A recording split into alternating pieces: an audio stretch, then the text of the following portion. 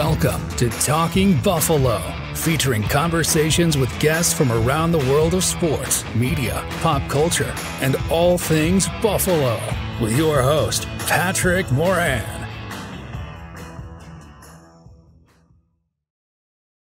All right, what is going on, everybody? How you doing? Welcome to another episode of Talking Buffalo, your weekday daily driver for Buffalo sports talk and more. My name is Patrick Moran. Big thank you to everyone out there, as always, for watching, for listening, for following, for subscribing. I appreciate you guys very, very much. You're the best. Today's episode is sponsored by Sunny Reds. Sunny Lackawanna, just minutes away from Highmark Stadium on Abbott Road. And if you follow this show, you already know what I think about Sunny Reds. Quite possibly the single most underrated place in all of Western New York to go eat. The wings are incredible. Mount Rushmore worthy. Brick oven pizza, amazing. Fish fries, awesome. There's so many great things about that place. Plus the vibe, the ambiance. I love every single thing about Sunny Reds. They are a big supporter of this show. So make sure that you guys go out there and support them. As for today's episode, I had something else in the works. I'll be completely honest with you, but it kind of fell through last second. So I decided that today would be an excellent opportunity, especially with the Bills on a bye week, to have one of our pod bag episodes. These are the episodes where you control the narrative of the show. Your topics, your questions, your comments, your takes. I'm going to read them off. I'm going to reply to them. Some of these I got from Facebook, some from Twitter, a couple from Blue Sky. I am on Blue Sky as well now. Of course, email as always. And this is a very Bills-centric pod bag here today. So pretty much everything we're talking about are the Buffalo Bills. I feel like I have to say that because on the YouTube side, I've been getting a couple comments recently. I feel like I got to address this like once a week now on this show. But this is Talking Buffalo. This is not Talking Buffalo Bills. I love talking Buffalo Bills. I'm not naive. I know the Bills is where my bread is buttered with the audience, but sometimes we do talk about other things, whether it's the Sabres, whether it's UB, whether it's a news media member, entertainment, all kinds of things that I like to do from time to time. But if you're not a Bills fan, or I should say if you are a Bills fan and you don't give a shit about any of the other stuff, well, you're in luck today because pretty much this entire pod bag is all Buffalo Bills related. Kind of focused on a premise for this episode that stats really aren't telling the whole story with the Buffalo Bills this season. This is a team that's 9-2. They're currently the number 2 seed in the AFC. They are literally running away with the AFC East, but they're not doing it with a ton of statistical dominance. And there's a couple questions and takes in this pod bag to kind of allude to that. So I will be addressing that on today's show, which, by the way, that game on Sunday, 31.2 million people tuned in and watched that game on CBS. That is just mind-blowing. That's incredible. In fact, for CBS, that is their highest rated non-Thanksgiving or Christmas CBS football telecast since 2007. The good old days of Tom Brady versus Peyton Manning. Many people say Josh Allen and Pat Mahomes is the modern day Brady versus Manning, and fans certainly agree because 31.2 million people watched that. That is just absolutely insane. One other quick piece of actual Bills news. I'm recording this Wednesday around dinner time-ish, so late afternoon, very early evening. Terrell Bernard was named AFC Defensive Player of the Week, and that's incredible. First of all, he deserved it. 8 tackles, an interception to put the game away, a sack in the first quarter. He was all over the place making plays. If you're a Bills fan, you come to expect that when he's in the lineup. But the cool thing about that is he becomes the 6th player for the Buffalo Bills this season to win AFC Player of the Week, whether it's offense, defense, or special teams. 3 different guys now have won it on the defensive side. So pretty incredible. And there's still plenty of games left. I think I saw Sal Capaccio put out a tweet earlier. This has been done 6 times, a handful of times, including just last year.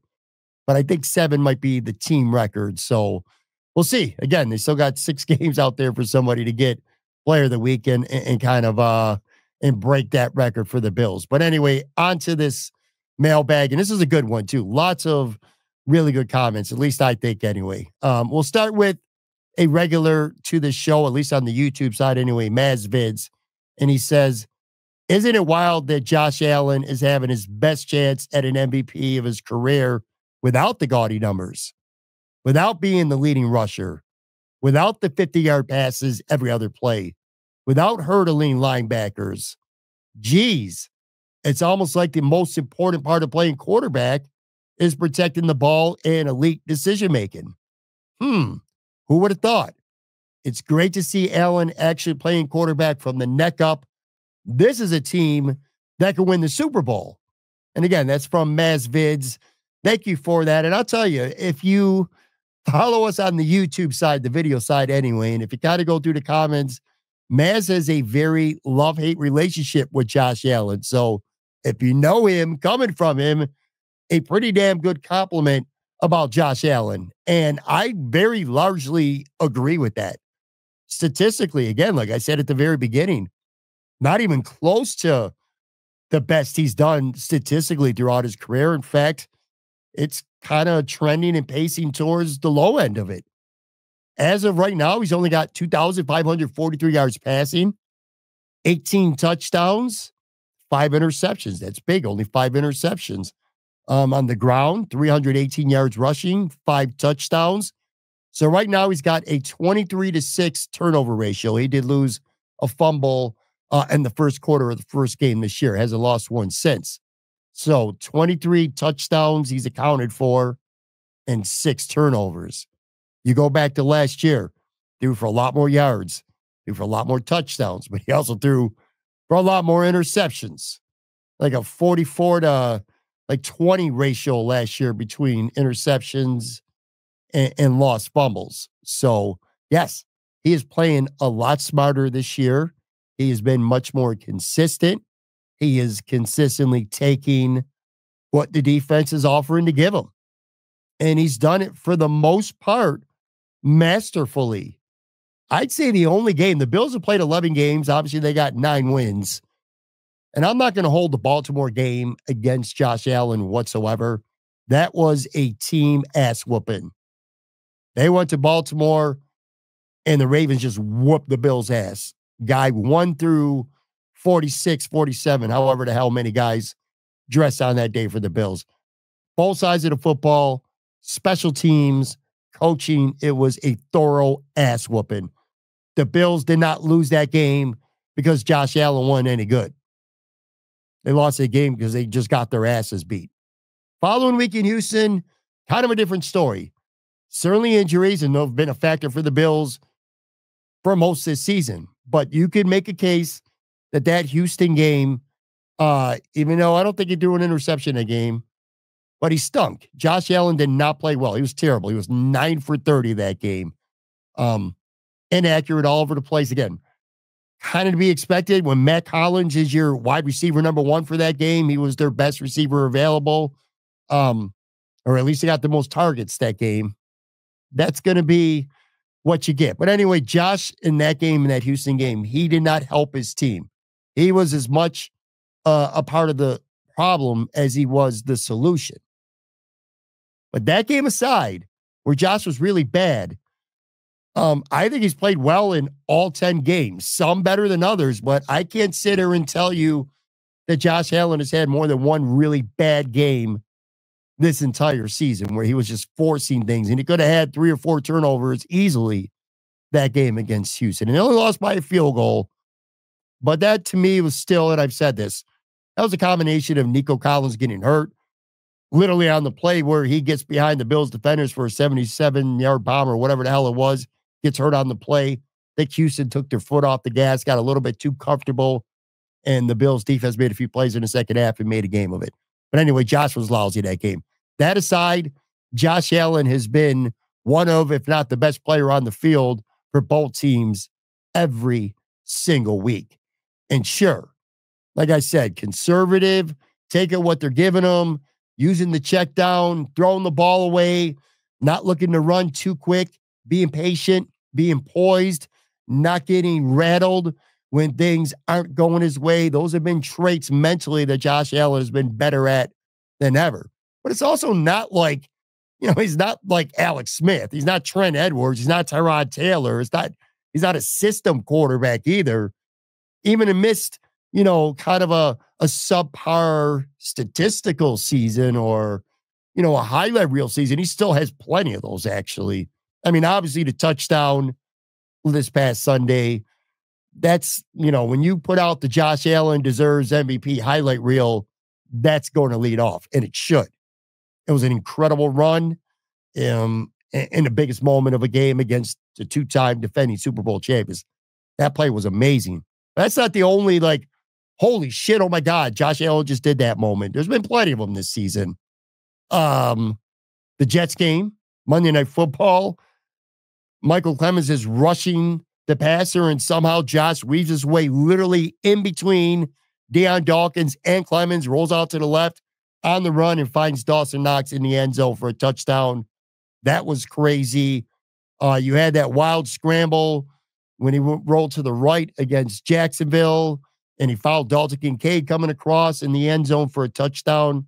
Again, on Monday Night Football, a couple weeks ago in Miami, near the end of the first half, looked like he was going to get sacked. He's rolling out, and just before he gets to the sidelines, he crosses the line on the run. A great throw to Matt Collins, 44 yards, sets up a field goal.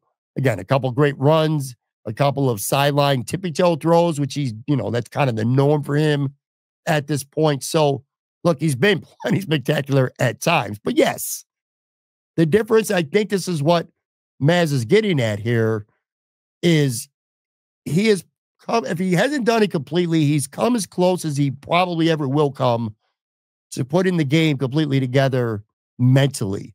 He just feels mentally smarter out there than he ever has.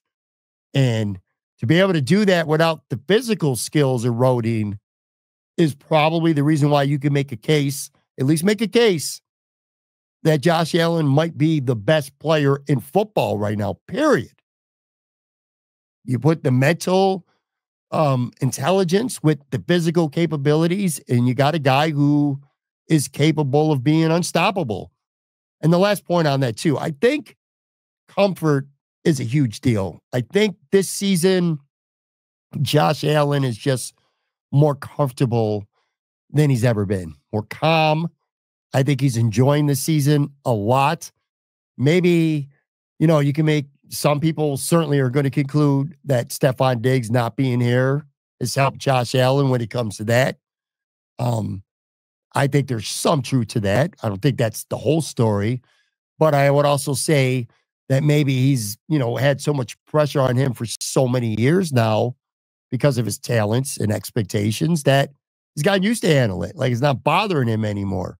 Maybe it's the happiness in his love life off the field. Lots of reasons, but Josh Allen just looks way more comfortable than he's ever looked, to me anyway, in his career. And certainly it's showing. At Brian P 150H says, in my mind, that game, talking about last week, was Josh Allen's signature win, like Jim Kelly diving into the end zone versus Miami in the 1989 opener. Finally, a win in a game that he did something extraordinary, at least in my opinion. All right, I really didn't have the time or the energy to kind of dig into Josh Allen's career and try to figure out which one of these highlight plays, these great moments, actually came in a win or came at a critical part of a Bills victory. I don't know that. So I'm not going to sit there and debate, the merits of if he finally did something extraordinary in a big moment. But I will say is, if you're a younger Bills fan, or hell, even if you're older and you just forgot, this question, or I shouldn't say this question, this take from Brian kind of got the juices flowing, tried to get me to remember that game back in 1989. Bills, Dolphins. the Marino-Kelly rivalry. And I went back and I looked at it on YouTube, and it hit me there. I remember it. I saw the plays like, holy shit. What Brian's referring to is 1989, the Bills' opening game. They were at Miami, and the Bills were down 24-20 with 2 seconds left in the game. So one play left in the game. They're at the 3-yard line. A field goal is not going to, send it to overtime. They're down 4. They need a touchdown. So one play left, ball at the 3, and Jim Kelly takes the snap from the shotgun and runs left and plummets literally into the end zone for a touchdown. Now, Josh Allen doing that, you would expect it. Jim Kelly, if you watch the Bills during the Jim Kelly days, Jim slings the ball all over the place. Sometimes it was good. Once in a while it was bad, but he was a gunslinger. He was not much of a running quarterback. But in this case, and it was a design play, he took that snap from the shotgun and he was running the entire time. Ken Hull, Jim Richter had great blocks on the nose guard. The right defensive end was kind of rushing uphill where Wolford had him. Jim saw that little crease, and not the fastest dude, Jim Kelly, but he dove for that end zone, and he got in. It was a huge play. If my memory serves me correct, I can't remember if that came after they lost to Cincinnati the season before in the AFC Championship, or if that was the year where Ronnie Harmon had the drop and then Matthews had the interception. I don't know. I haven't looked it up. But I do know, again, it was the first game of the year, and it was the first game of the year that started what would become the Bills' Super Bowl run, where they went to 4 consecutive Super Bowls. That was the catalyst, and that was the play. So by the way, if you want to see that play, you want to see that moment, if you either have never seen it or you forgot about it or you just want to see it again, you go on YouTube and you just type in Jim Kelly TD run, it'll be there for you. I found it. It was fun to watch, man. It was a nice little trip down memory lane for sure. All right, we'll get to one more before we take a break here. At New Account Signing. I love that name, by the way. New Account Signing. Actually, this was from Reddit. This was from our Reddit page. He says, or she says, I don't know, I've noticed they respect, being the Bills, who's on a roll. Cook just made a monster play. Let's let him carry this drive on his back. Keon Coleman's having a breakout game. Test the limits. Give him that repeat one-on-one against Tyreek Wooden. Shakir's having success with screens and yak. Keep it going. Mental momentum is so real in football, and it is powerful to realize. I'll tell you what, I really like that take. I do. I think it kind of speaks to, you just ran off in that tweet or whatever you want to call it, a handful of players. You mentioned Cook, you mentioned Coleman, you mentioned Shakir, and that's kind of speaks to that everybody eats mentality that the Bills really have this season. And I'll tell you what, too, you want to add other players. How about Ray Davis? You could add Ray Davis to that, keeping the momentum going. Go back to the Jets game. No James Cook. And, the sledding was expected to be tough against the Jets' really good defense. And Ray Davis steps up and he shoulders the load. 20 carries he had that game for 97 yards, too. He also caught 3 passes for 55 yards. So he had like 152 yards or something like that in yards from scrimmage against the Jets that game. So sure, I'm thinking off the top of my head, I really don't know if there's anyone else offensively that has carried him. But yeah, man, like Ty Johnson was doing a good job this past week. Statistically, no, but he was pass blocking well, and the Bills trusted him, and he had a ton of snaps in that game. James Cook did not have a lot of snaps in that game. So sure, to your point, kind of like the Bills are willing to ride the hot hand and do something until you stop it. That's especially the case with Shakir. Like, I remember going back to that Tennessee game. I was like, everyone knows they're going to throw the ball quick and short to Shakir, and Tennessee still couldn't stop it. So yeah, I agree 100%. Anyway, we'll take a real quick break, come back on the other side. I'm going to fly through at least a handful more of these.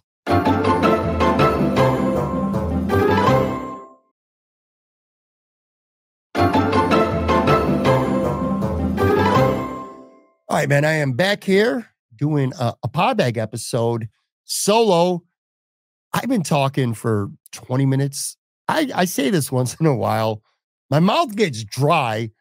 I don't know how the hell Joe Marino does this shit. He does it twice a day.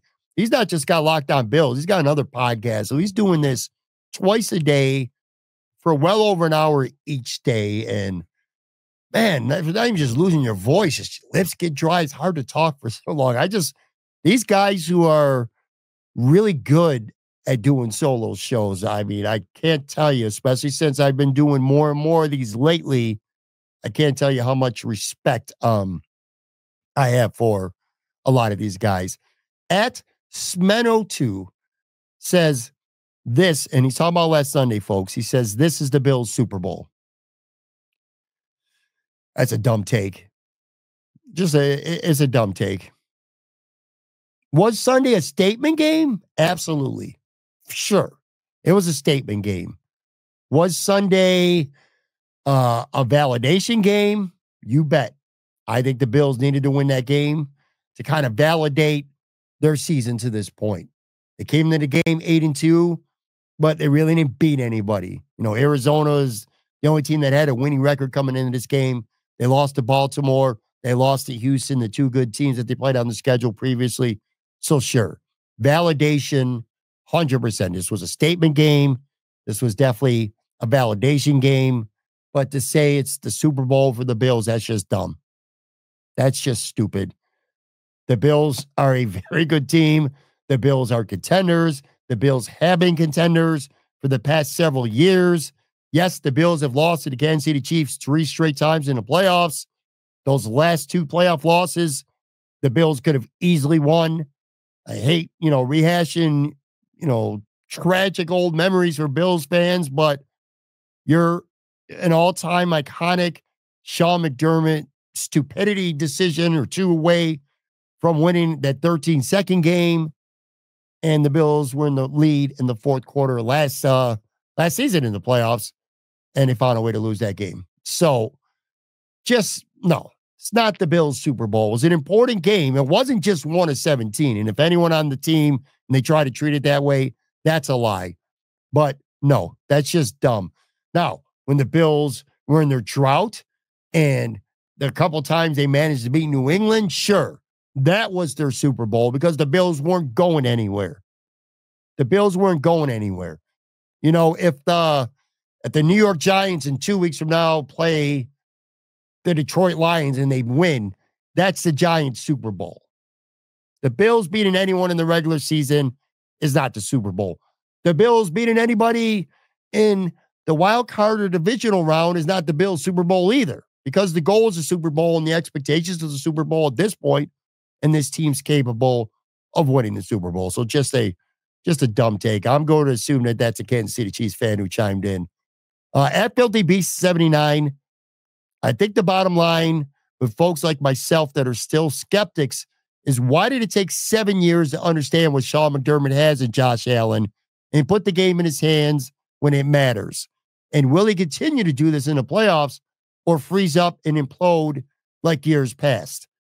Look, I think there's 3 keys, and we'll get into specific episodes down the road as we get closer to the playoffs.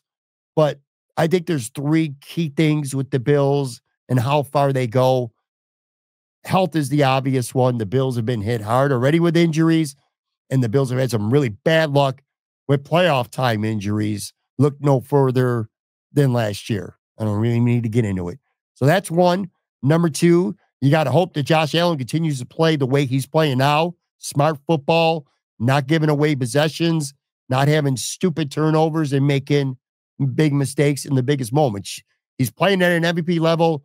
You're going to need him to continue to play at an MVP level. And then the third thing I think is, to the point here, Filthy Beast, is Sean McDermott. Will he melt down? Will he freeze up?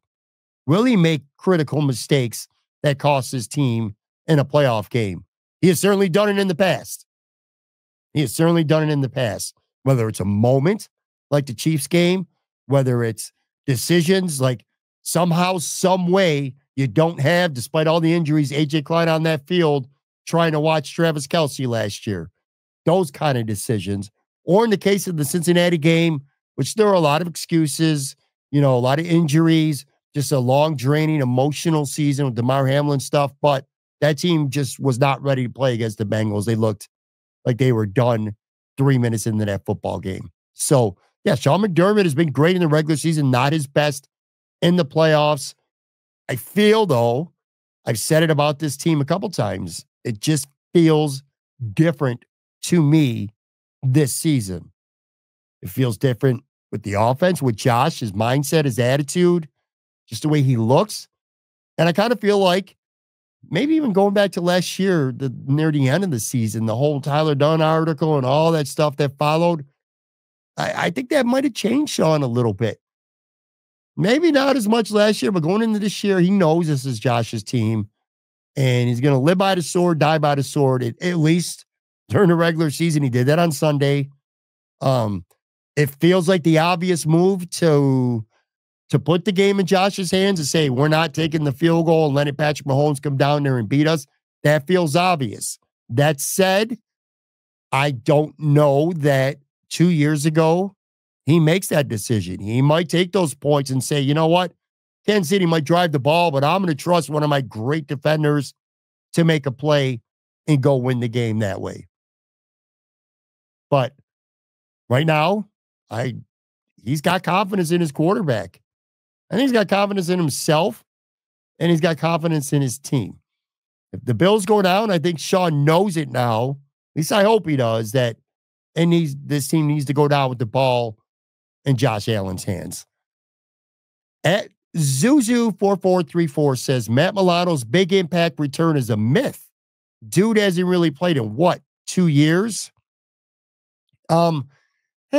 Look, I would say it would be naive to say there's no concerns.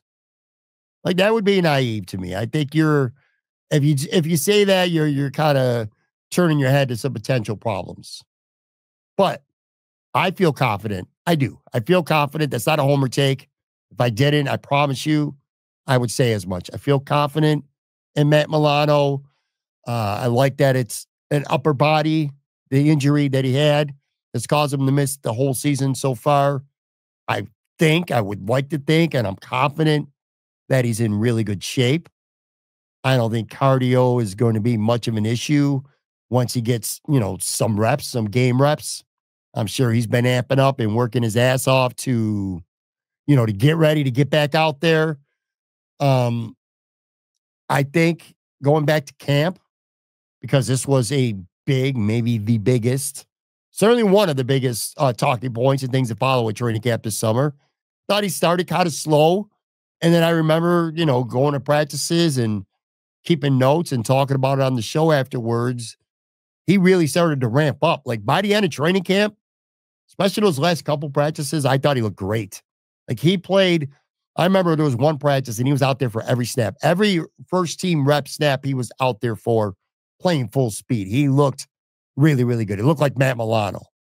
My expectation is, look, are you looking for him to come out and, get right back into the lineup and play 100% of the snaps like Terrell Bernard did when he returned this season, or when Taron Johnson did after missing a month?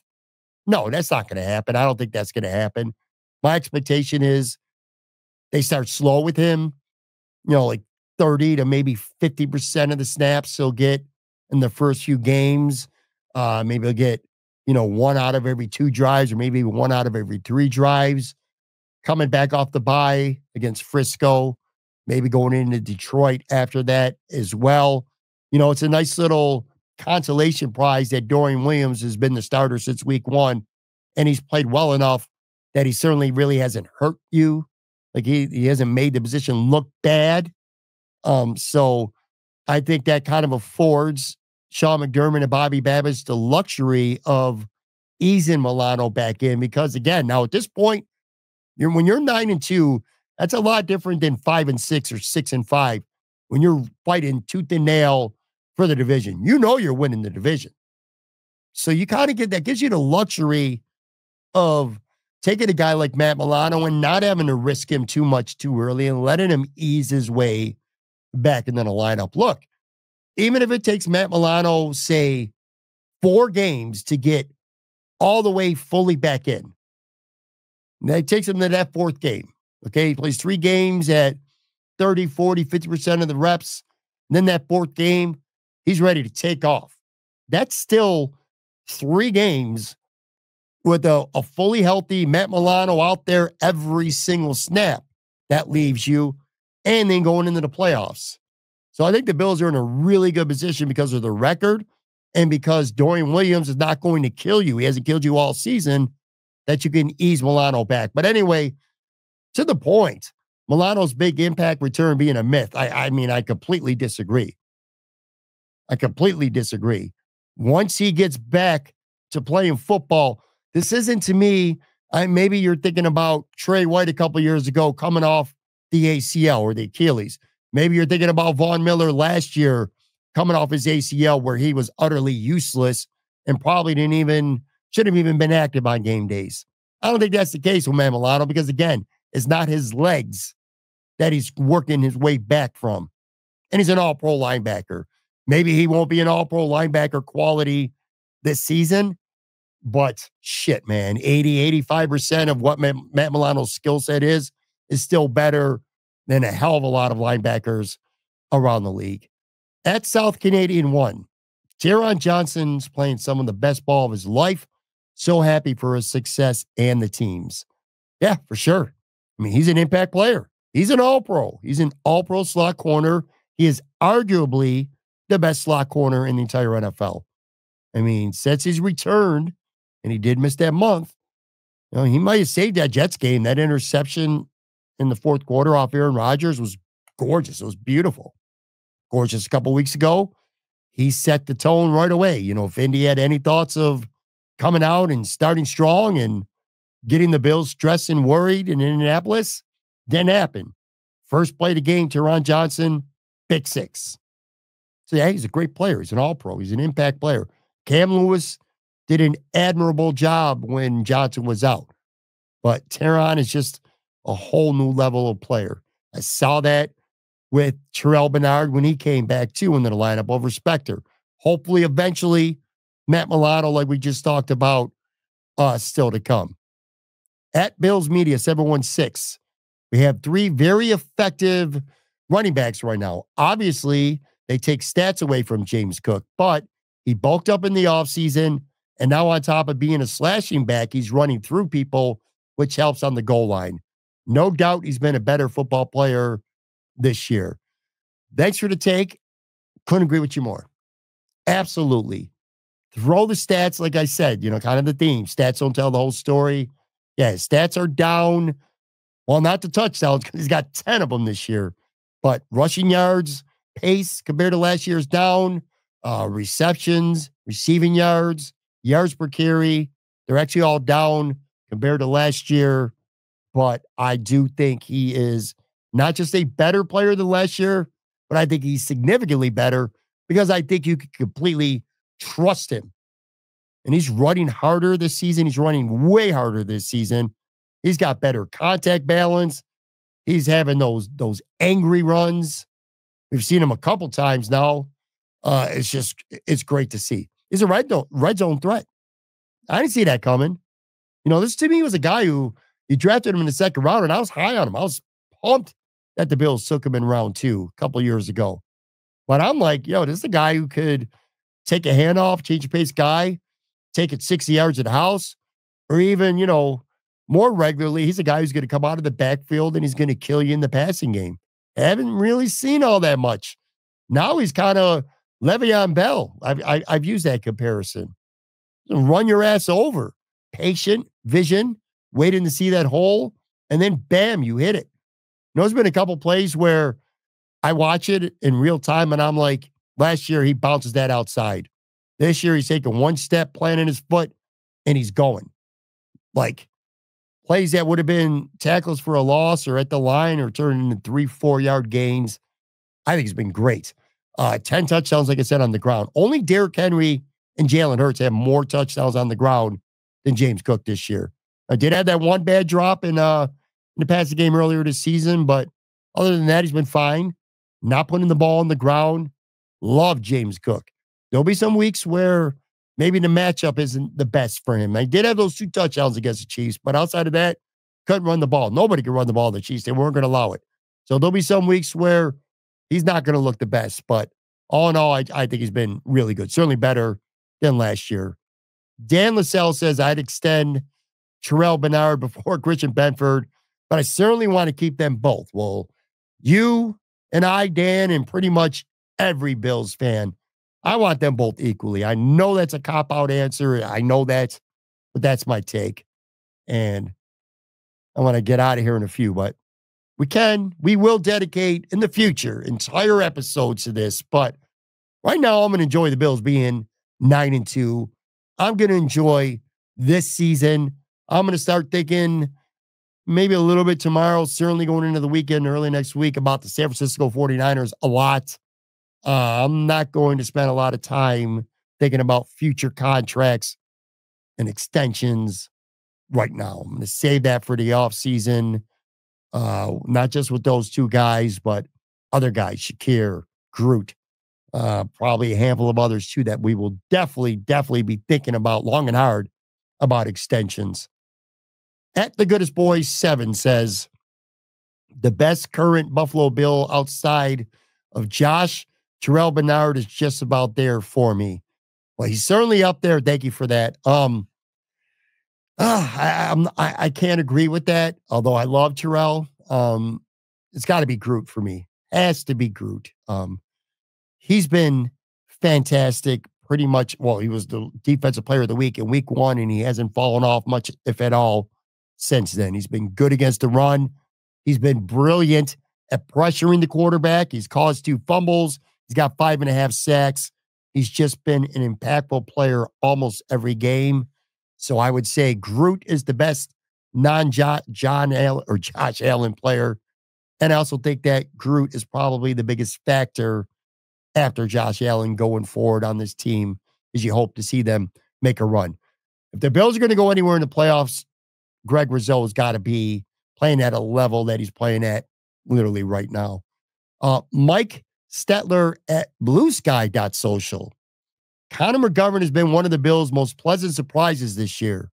When Mitch Morse, had been briefly spelled in each of the last few seasons, there was an instant and noticeable drop-off in offensive production and some clunky and awkward snaps. Can't recall a single instance of that this year. Yeah, Mike, 100%. That's a great take. Connor McGovern was a low-key significant concern for me going into this season and going back again to training camp. Pretty shaky at times. Like, there were some issues with snaps. Not surprising. He's moving from guard to center. So it's not like it was surprising, but sure, that was a concern. Of all the Bills players that left, that exodus of the core veteran leadership that was either cut or traded or just left as free agents, whatever. Mitch Morse, to me, I felt like was the one move that the Bills got wrong. In fact, I've said that. I thought that Mitch Morse was going to be the one that got away, the one that they regret. Has not been the case at all. Connor McGovern has been perfectly fine at center, and David Edwards has been perfectly fine at guard in place of McGovern, who moved over to center. In fact, you might make a case that 2024 Connor McGovern is better than 2024 Mitch Morse. So not only did the Bills save money, but you can make a reasonable argument at this point that they actually upgraded there. Love that take. At Irma Gersh says, still say Damar Hamlin is a liability versus the run and offers nothing in a safety blitz package. He's a good safety as a net safety, the positionally sound safety, the reliable safety, a Mark Kelso style safety, but long-term, I want an upgrade. I'll tell you what, I mean, that's not the kindest explanation or being detailed with Damar, but it's very reasonable. I don't think that's wrong. I never really thought of Mark Kelsey in that way, but sure, yeah. Look, one thing I've noticed on Twitter, especially, or not just Twitter, Facebook, probably Blue Sky once I get on there more and stuff, the Damar Hamlin support amongst Bills fans is divided like crazy. Like, I'm talking Republican versus Democrat politic divided. Like, there ain't no in between. Like, people either defend Damar Hamlin vigorously on every single play, no matter what happens. You know, there's a couple plays maybe throughout the season where there's just no defending him. But outside of that, there's plays he could have made. He didn't. People are just going to defend it no matter what. They'll go to the end of the year to defend him. Or on the other side, there are people that hate Damar Hamlin like beyond rationale. It's just beyond reason. And it's just weird to me. My take on Damar has been very vocal about it both ways. I thought he was pretty lousy as a starter for the first month or so of the season. And you all know about the aftermath of me being vocal about that. I don't want to get into that today. But I've also thought over the last 4-5 games now, I think Damar Hamlin has ranged from perfectly fine to good at times. So sure, to me, Damar Hamlin has a high floor and a low ceiling. So when I think of that, high floor, he's not going to kill you. You could do worse than him, but a low ceiling, like this is probably as good as he can get. Like if Damar Hamlin was the Bills' starting safety for the next 12 years, this is the level he will continue to play at. Sound safety, sound tackler, not going to make a lot of mistakes, but he lacks the athleticism to make up for mistakes. He's not going to make a lot of plays, although he's had 2 interceptions this season, albeit gifts, a fumble recovery, right place, right time. So it's not like he's incapable of making a play, but just generally speaking, I think he's a high floor, low ceiling dude. So when you say that way, Mark Kelso is actually a really good comp. Damar Hamlin is the present of the Buffalo Bills. Cole Bishop is the future of the Buffalo Bills, period. Kind of leads into one of the last takes here. At Bills Are Electric, when will we see our second round pick, Cole Bishop, on the field? Maybe he could be Defensive Player of the Week in week 16. That's a joke because I said, on social media, after Bernard won the 3rd defensive player, I said, well, when Milano wins it in week 17, that'll be 4. So his quip there is about Cole Bishop winning it in week 16. But anyway, he says, P.S. if our second round pick had been a receiver, running back, or a defensive end and was not playing, I bet fans would be calling him a bust already. All right, just like I said a minute ago, barring injury, Damar Hamlin is starting. It's 11 games in. I don't think he's going anywhere.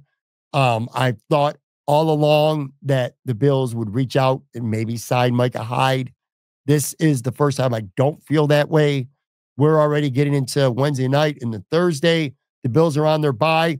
So if they're not signing Micah Hyde now, when are they? The answer is they're not. Well, maybe they do if there's injuries. Again, I said barring injury.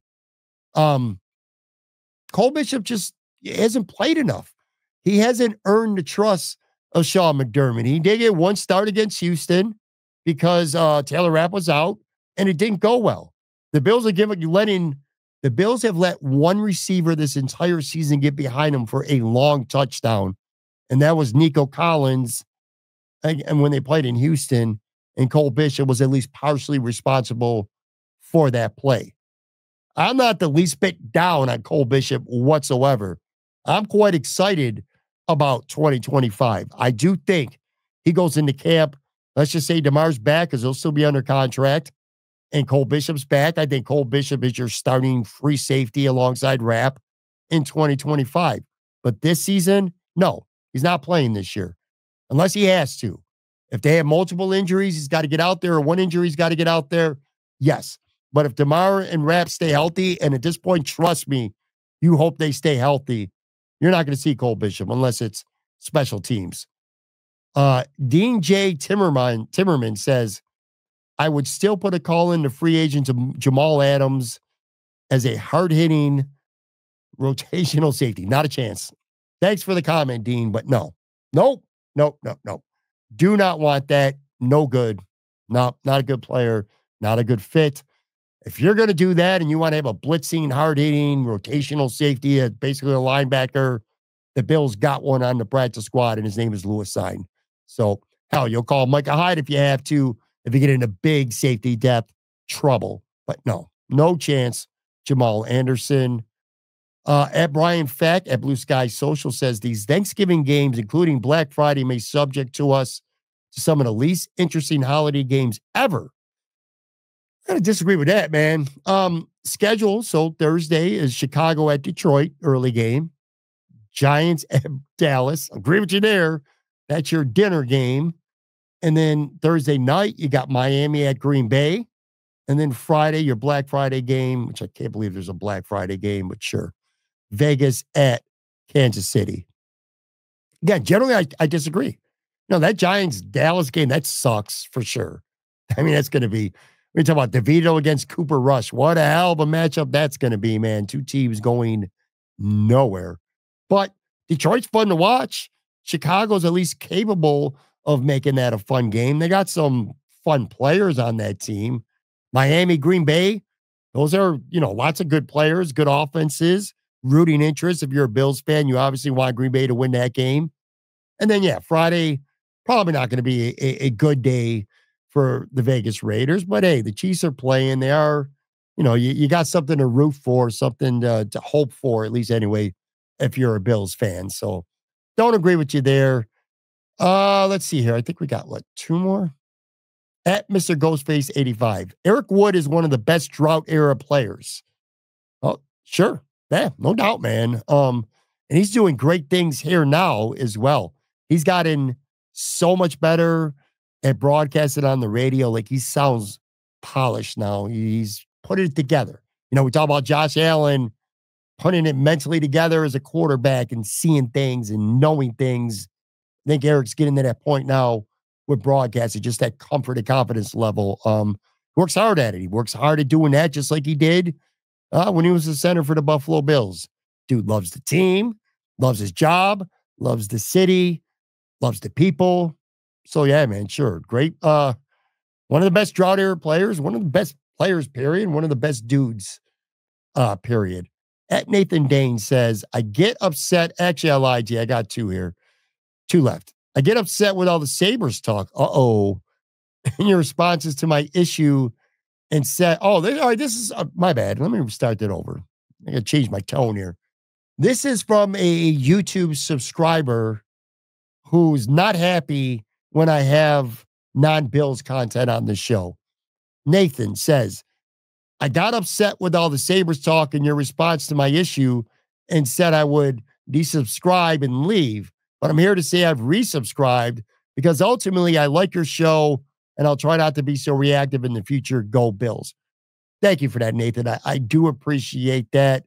Look, I hope you don't get too reactive in the future because there's going to be non-Bills content from time to time. Probably more and more in the future as I start to put together some projects. But I'll tell you, someone else mentioned too, in the comment section on the video side, putting chapters together. Like on YouTube, you could have chapters. And if you got non-Bills talk, because I do, again, I'm not naive. I know where the bread is getting buttered here. It's Bills talk. But if I'm going to have a segment with the Sabres, or I'm going to be small talking with my guest about bullshit around the holidays or whatever, movies, entertainment, you could put together, it takes 5 minutes, put some chapters together and kind of give the people who are watching an opportunity to skip through if they want. Of course, if you're listening to this on the audio side and I start going down the road to the Sabres, you just hit that 15 or 30-second skip button if that's what you want to do. But anyway, I do appreciate you coming back to the show and subscribing. All right, last one here. P Muni 59 at Blue Sky Social says, here's a hot take that maybe no one would want to hear. Sell the team. That's from the fans. Terry sells the team, but the new owner says no to Buffalo and moves them. That is my fear with us wanting for Terry to sell. I just feel that's never talked about because it absolutely can happen. So it's clear, and Phil did make it clear in a follow-up with me that he was all about the Sabres and not the Bills. But his fear is that fans want Terry Pegula to sell the team because they're brutal to watch sometimes, man. And it's frustrating. And we're headed towards a 14th year. Don't get me going. Not going to do it today. Not going to do it today. In fact, that's kind of why I wanted to take the show before they go on the road later Wednesday night and play in LA. But anyway, his mindset, his fear is that you sell the team. Well, Terry sells the team and he sells it to somebody who's going to ultimately get that team out of Buffalo. And then the Sabres don't have a hockey team anymore in Buffalo. Haven't really thought about it much because I don't see Terry Pegula selling, but it is a fair point. I would like to think that Terry Pegula, if he did decide to sell the Sabres for whatever reason, and he might sell a chunk of them, a piece of them, kind of like the Bills are going on right now. But just to entertain your notion here, selling a majority or the complete team in its entirety, I don't think Terry Pegula would do that. And if he did, I would like to think that he wouldn't sell to anyone who wasn't going to guarantee that the team would remain here in Buffalo. And I especially feel that way as long as he's the owner of the Buffalo Bills as well. Like, I know a lot of Bills fans out there don't give a shit about the Sabres. I get it. But there's a lot of Bills fans out there who do also care about the Sabres. You know, it's not against the law to be a fan of the Bills and the Sabres and care about both teams. It doesn't have to be, and it's probably not 50-50, but you could care about the Bills and care about the Sabres. There would be a revolt against Terry Pegula if he sold the Sabres and they moved and still owned the Bills. So I don't see that. Fans would hate him forever. But if something were to happen to Terry Pegula, God forbid, though, who knows what that succession plan is? I don't know. We don't know. So that unknown scares me. Obviously for the Sabres, but maybe the Bills too. I know they're locked into a lease now with the new stadium and stuff like that for quite a while. But even if you just want to limit it to the Sabres, if something happens to Terry, I don't know. We don't know. So it's a good point. Scary. Good point. All right, guys, that's going to do it for this pod bag. I said to myself mentally, I'm like, 30, 35 minutes would be good. And here we are, like always, where Pat is almost at a full hour. This was fun. There's some good questions, some good comments, some good takes. Hopefully for you guys, some good talking points and discussion here. Anyway, I'll be back. One more show for the week on Friday. I got something brewing here. I expect to have a guest, and there's a good chance that I will actually be doing it somewhere on location as well. We'll see how that plays out. But anyway, thank you again one more time. If you have not yet already subscribed, please go ahead and do that right now. Audio, video, whatever you do, or both preferably, it really helps us continue to grow the show. You can follow me on several social media platforms, and I'll be back with one more episode, brand new one, tomorrow.